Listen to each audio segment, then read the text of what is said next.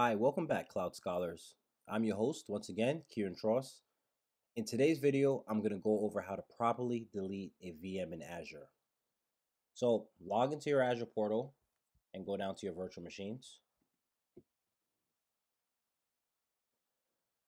Once you click on your virtual machine,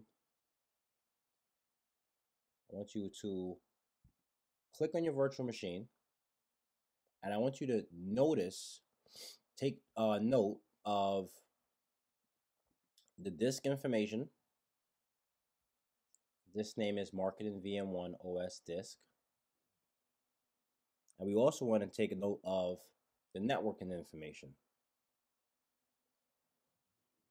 Now, this information is only needed if you didn't hit the option for delete disk with VM or you didn't choose public IP with the VM. So you're going to take note of this if you didn't do that during the creation. There's options for you to delete the resources associated with the VM. But since we didn't do that, and I purposely didn't do that in the creating the virtual machine, because I wanted to show you how you go about properly deleting VMs in Azure, and also it will help you in terms of cleaning up resources within the Azure environment.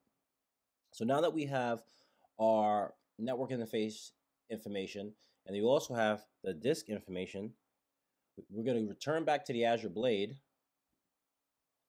and then we're going to click on Marketing VM, and then we're going to click right over here where it says delete. And in Azure, what they want to do is make sure that you didn't click on something accidentally. So what you'll see is a lot of times when you click VMs, or actually all the times, or you delete any resource, it's going to have you confirm. So let's go ahead and delete that. So this right here is a forced delete. We're not going to go ahead with that option because I want to just show you this route of how to go about doing it. And then we're going to click delete.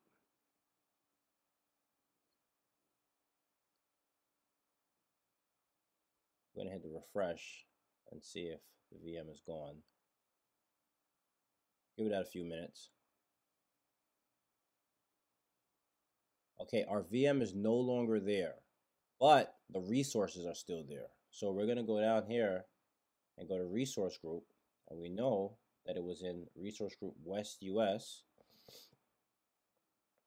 And once we're here, you'll see all the resources within West US. And what I said was make sure you take note of the different stuff. So right here was the network interface card. I apologize, I did not mention the public IP address, which is something you also could take note because Azure will charge you for this. So what we're going to do is go here, we're going to click on all of these because all of this is associated with this and you can see what it is. It's type disk, network interface, network security group, and then public IP address. Now, a network security group was created because we didn't have one. What I will do is I'm going to create another video which will detail how to create a network security group. For that reason, I'm going to go ahead and delete this. And then as always, you see, Azure's telling you again, just confirm. You want to make sure you didn't do it accidentally. And once I click yes, we'll just give it a little minute.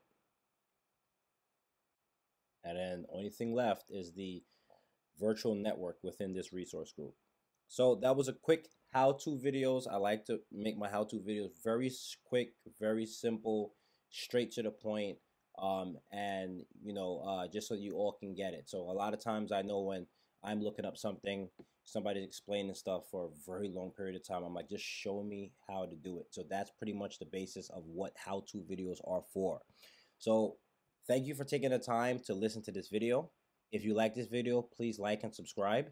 Here at Cloud Scholars, my goal is to get you from scholar to consultant and from consultant to expert. See you next time.